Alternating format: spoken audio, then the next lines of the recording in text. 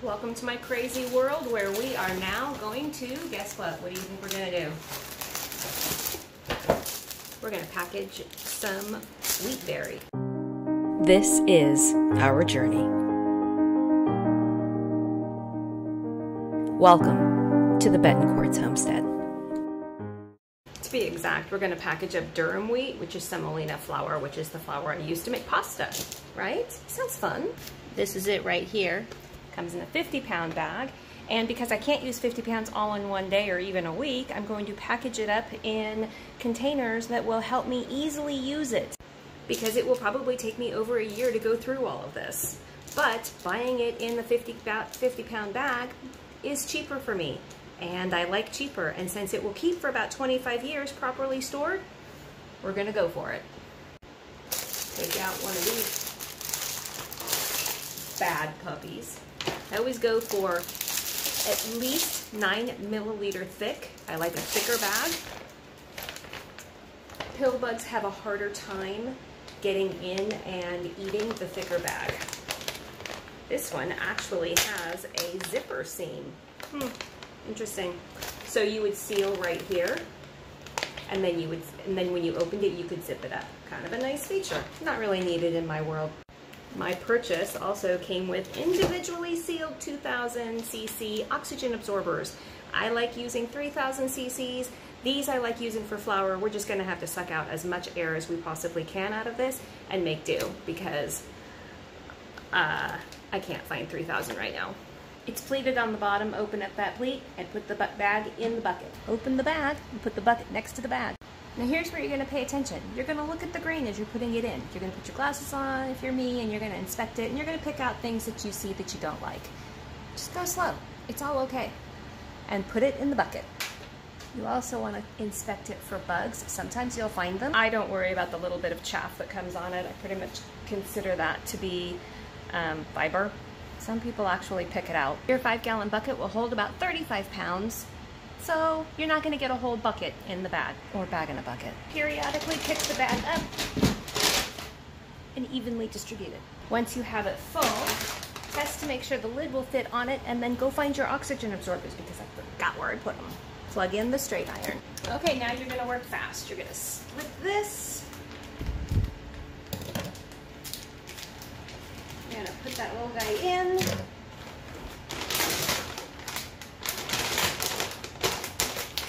Out all of the air that you can.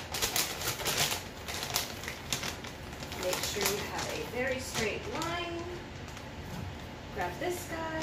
This is part 2 of sealing the Mylar bags. Stick with me. Come on. We have our hair straightener, and we have it set to high. We have sucked all of the air out of here, and we have it set straight, and we're taking our hair straightener. I technically have already done it, but the camera cut off, and I want to show you how I did it. My technique. So this is actually cool. You take it in the center part of the bag, and you work your way out this way, and you just keep doing that a couple times. And then you turn it around, and you work in the center all the way out a couple times. And then you let it sit, and you don't touch it, you don't push it, don't anything, so that it seals itself. And then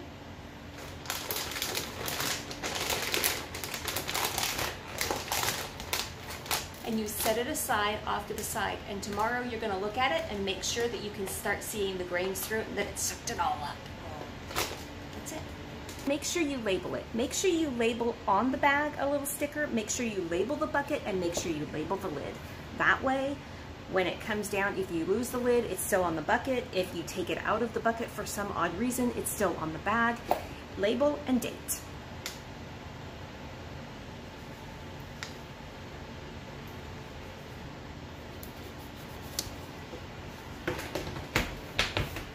I'll be checking it tomorrow, so I'm not gonna really put the lid on tight, but that's what you do. That's it, that's it. It's so easy. Now, next, what am I gonna do with the rest of the bag?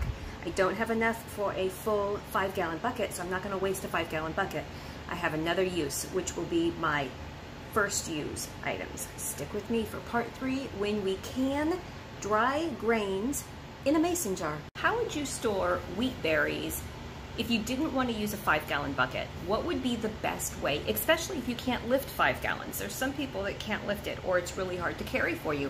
What would be the best way for you to do it? I'm actually going to show you how I store wheat berries in half-gallon mason jars. You can use any size mason jar. It's going to be the same for them all. Let's get started. First, you're going to scoop out from your bag into your jars. It's easy. Make sure you watch for any bugs crawling around or any chaff. Remove that if you want, and continue. You might find a little particle that you're kind of like, oh, just remember, this is growing in a field. It's like not processed. Unless you're growing it yourself, this is the most natural you're gonna find it. Well, I guess you could get like the stalks. Keep going. Don't throw these out. There's a ton of uses for them. But I get 1 5-gallon bucket and 5.5 containers of durum wheat. The partial container is going in my already open and using container.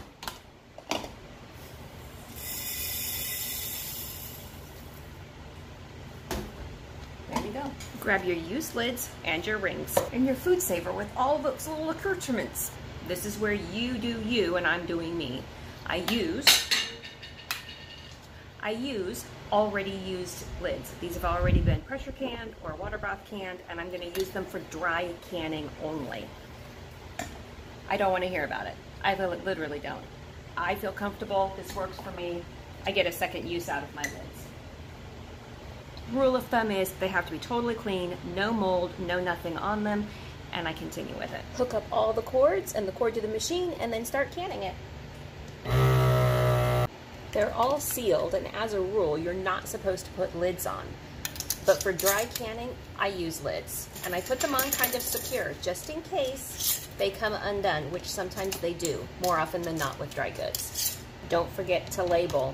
That's important. In my book, there is no need to put this stuff in the freezer before you do this process. That is what the food saver does. It takes out all the oxygen and kills any living creature, so it saves you time. The oxygen absorbers, if you didn't have a food saver, you could use oxygen absorbers in its place. Just stick one in. Judy, I am so glad I confirmed that for you. I have so many questions about that. It's like, you tell us to take the rings off, but then you tell us to put the rings on. You're right. There is a difference between dry canning, water bath canning, and pressure canning. And the difference is that the dry canning can tend to come unsealed. So I always put the rings on it because technically if it comes unsealed, it's not going to spoil. It's dry goods, right? So I put the rings on right here. I'll put the rings on for anybody that didn't know what a ring was. Not Judy, she knows. Judy knows. Judy.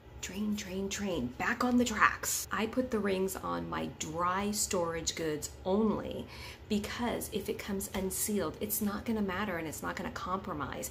And it actually is going to keep the seal going so that bugs can't get in it. So that is exactly why I do that, and it has saved me a lot of bacon. I started doing it after my first year when I started realizing, oh, every once in a while things come unsealed. And I reuse the canning lids. It's a perfect use for old canning lids, as long as they're clean and not moldy, right? You gotta cover everything. Thanks for commenting, and thanks for watching. Oh, I'm in a goofy mood. My ADHD is like overboard today. Back to work. Dream picks, yes. You can store rice, beans, legumes, which are beans, the wheat berries, all kinds of things, pastas. My only caveat is that brown rice has a lot of oils in it. Things that have a lot of oils in them, they don't last as long. Wheat flour doesn't last very long because once you crack the berry, it starts to deteriorate. So that's why I store my berries whole in the kernel before I crack them, and I crack them when I mill them. And it keeps my products good for 25 years, although I'm only in my 12th, 13th year of doing this. It's just genius and revolutionizes how many times I actually have to leave the land to go shopping. Like, I know you can't eat flour, but if you could eat almond flour, oh, and people do spelt. Can you eat spelt flour? Because you can put spelt grains in here. Kamut grains, all kinds of grains that you could grind yourself, and they're good for, what, 20, 25 years. It's just mind-boggling when you start taking control of your own food, right? It's just mind-boggling, and I love it. It's like a challenge, and I'm up for it. Send me in, coach. Thanks for asking the question. I'm a little goofy today. It's okay. I haven't had enough coffee to keep my ADHD in check. It's okay. We're good. I should probably go make a pot of coffee. Yeah, because I'm just getting goofier. Nah, let's just let it fly. I'll be entertainment for you guys.